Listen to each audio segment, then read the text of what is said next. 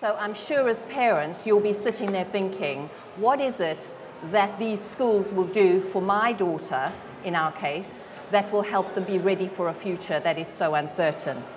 I'll start with a small caveat. A good school is a good school. There are plenty of good co-ed schools and plenty of good single-sex schools. There are also ones that are not so good.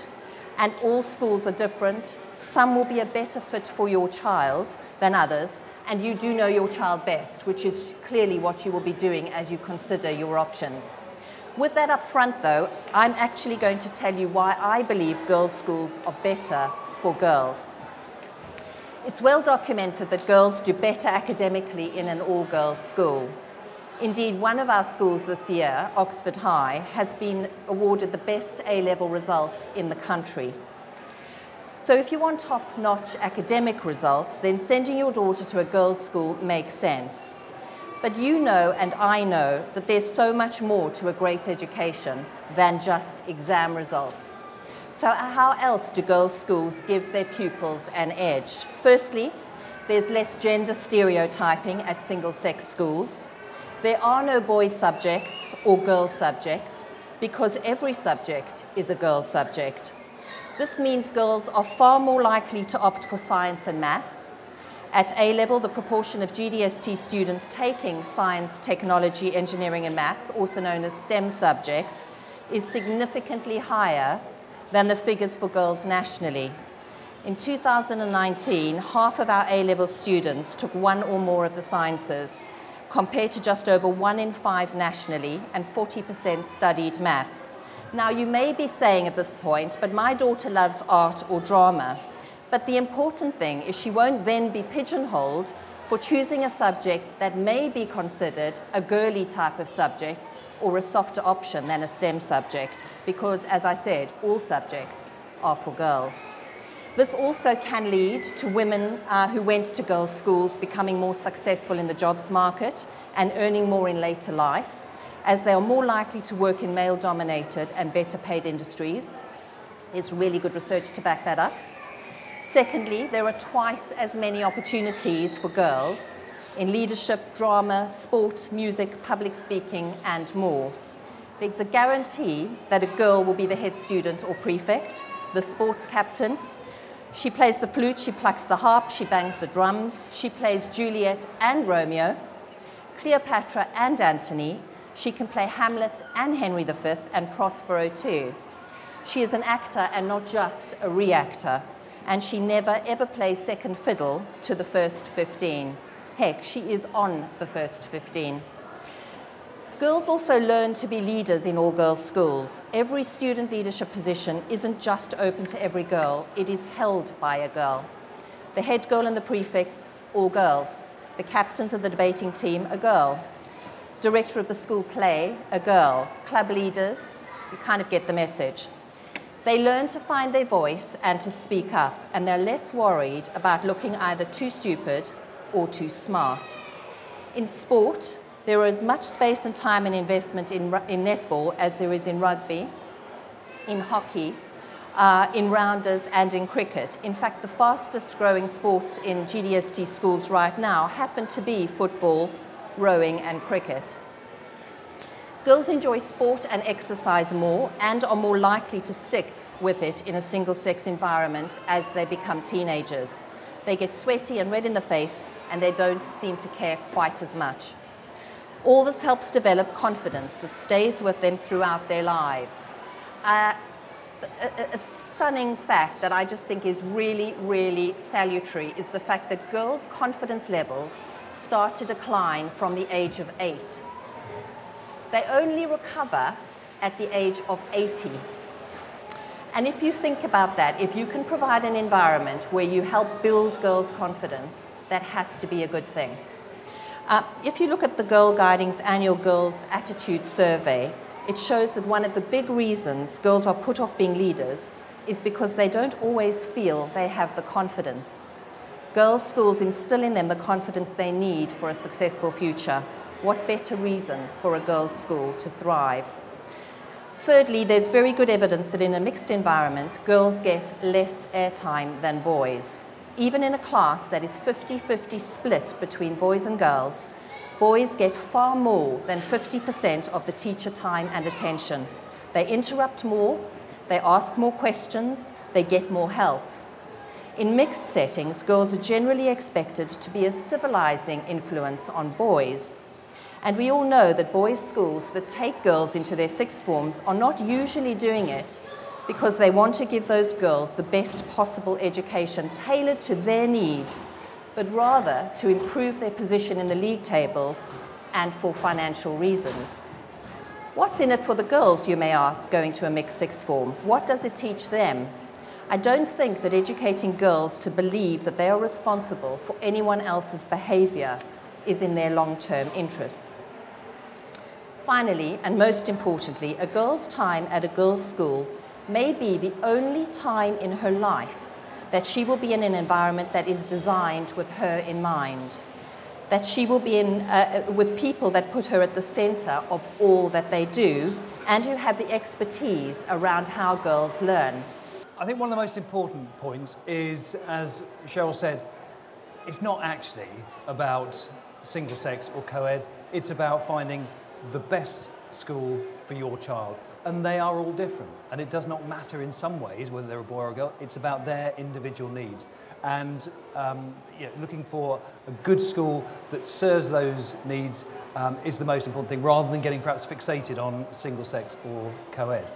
Now, in my career, I've worked in a single-sex boys boarding school. I've worked in a single-sex boys boarding school that became a co-ed school. I've been headmaster of a co-educational school in North London, and I'm now headmaster of a single-sex boys school in Dorset. So I've sort of seen it all. I do have a preference, with one caveat that I'll come to, but I do have a preference for single-sex boys education. And that's probably a good thing, given that I run a single-sex boys' school. I'll just touch on a few things that I think contribute to the strength and the power of single-sex boys' education. But as I say, there's one caveat I'll come back to at the end. Academically, and I can really only speak about my school, academically, our boys do really well. We normally get about 50% A and A star at A level. But crucially, the value added, the big statistical exercise that's conducted every year across thousands of schools, shows that at A level, our boys do within the top 5% in the country. And they will get typically around a third to a half of a grade more per A level than pupils at the average independent school. So that's really good. That's fantastic, especially given what else they do. Now, there will be lots of reasons why the boys at my school do that well academically. Inspirational teaching, a culture of it being cool to learn, lots of other things will play into that, including the fact that they feel comfortable in their environment, because as we all know, happy children tend to be successful children. But I've no doubt that the fact of it being a single-sex school is one of the factors that contributes to that academic success. Boys can sometimes get distracted by girls, and boys can sometimes distract girls. And it's good to have just boys in your classroom when you're teaching, I think, because you can target the lesson to the ways in which boys best learn, and you avoid that thing of the boys perhaps sometimes showing off to the girls. Cheryl talked about confidence. Boys can often appear phenomenally confident, overconfident, but in fact with a lot of boys, that confidence is quite fragile. And you will sometimes, I think quite often, possibly in co-educational schools, see boys who in classes oscillate between showing off to the girls and then being overly quiet and subdued because they're afraid of saying things that might be wrong or might make them look foolish in front of girls. And I think you get much less of that in single-sex boys' school. So I think it has a really powerful academic advantage. Cheryl also talked about gender stereotypes. And one of the things in a single-sex boys' school, as in a girls' school, is perhaps there's less pressure to conform to those stereotypes. Another of the things that is a huge part of life at Sherborne is music, is art, is drama. The boys don't feel in any sense inhibited from getting involved in those things. And it's quite interesting. We're a school of just under 600. We've got 120 boys in the main school choir. And it's only not more because the choir stalls in the Abbey where we sing won't accommodate anymore. Music's really popular and really cool. And when you look at the boys in the choir, there are, music scholars and those who you think, yeah, I see why you're in the choir. There are first 15 rugby players, there are first 11 footballers, there are boys who, in some ways, you wouldn't expect to be there. But I think it's this absence of pigeonholing, this absence of them being inhibited by feeling that there are certain roles they have to conform to, certain things they have to do, and perhaps some things that they better avoid because they're boys. They just do the things that make them happy, that they're good at, that they enjoy. And I think there's that restriction that you might see in terms of the boys feeling that they have to be a certain sort of person. You don't see that in single-sex boys' schools.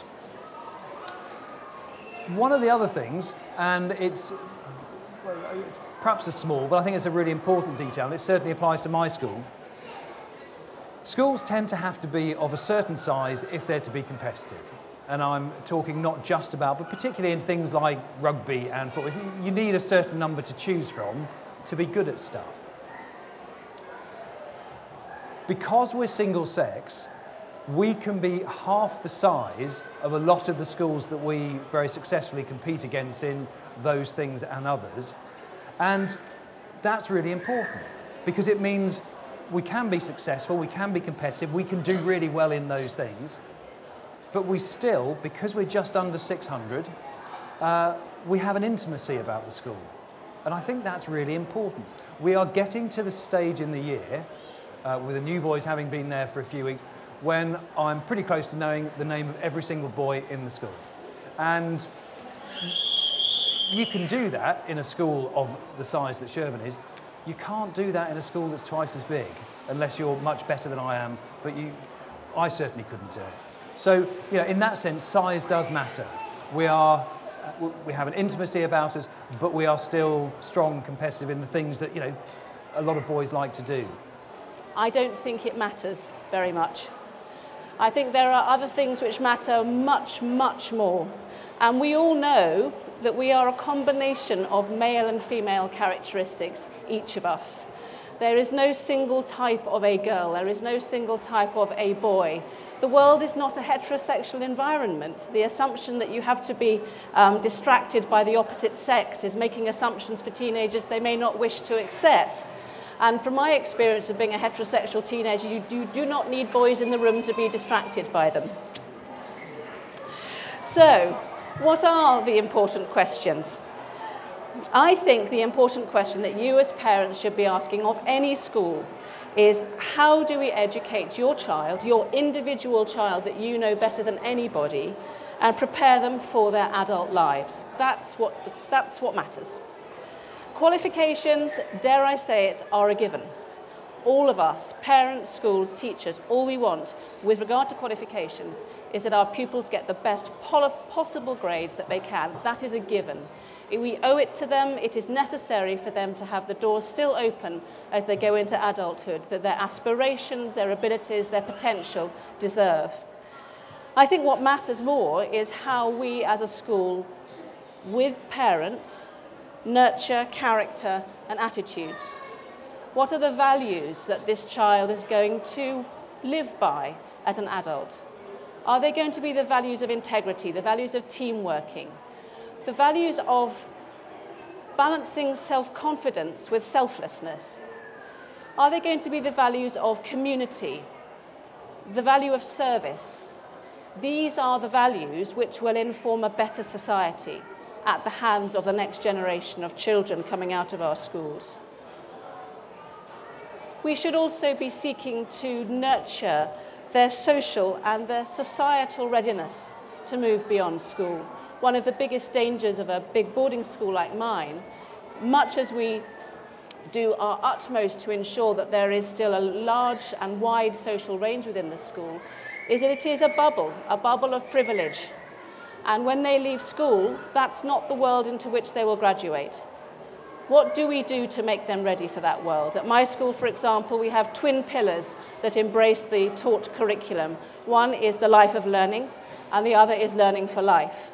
That as schools, I want to encourage all my children to regard themselves as being scholars, whatever their ability, because that scholarly impetus going into adult life gives a continuing curiosity and humility and a wish to learn, which we all know fosters a happy adult life. Learning for life. What are the things that our teenagers want to know? We ask them. We then give them what it is that they want to know. They might, we think, want to know about sex, drugs and rock and roll, all the things that have traditionally been in the PSHE program. But learning for life is about so much more than that. It's about finance, for example. It's about team working. It's about leadership. It's about the qualities of leadership. So, boys and girls are different. Boys and girls are different within their groups and across their groups. Of my own children, I have 2 boys and 2 girls. I have 2 grandsons and 2 granddaughters. I get the difference. Of my 4 children, the 2 who are most like each other are one of my boys and one of my girls. Boys and girls are different. To generalize about what is right for all girls is as wrong as generalizing about what is right for your child. You know your child. You know what they are like, and you will find the right school for them, whatever that is. But I do think that the gender dynamic of that school, whether it's all boys or all girls, is not the most important question that you should be asking. So we're preparing our children to fly. We're preparing our children to leave us. And I'm not educating the 18-year-old. I'm educating the 88-year-old. I'm educating the person who's going to go on to a long and I hope happy and fulfilling life. And that life will be co-educational, and that life, I hope, will embrace the fact that people are different and that what is right for one is not right for the other. But in the end, leaving school knowing that the best friendships are the most important things in our life, and that these can be between girls and between boys, I think is the greatest gift schools can give.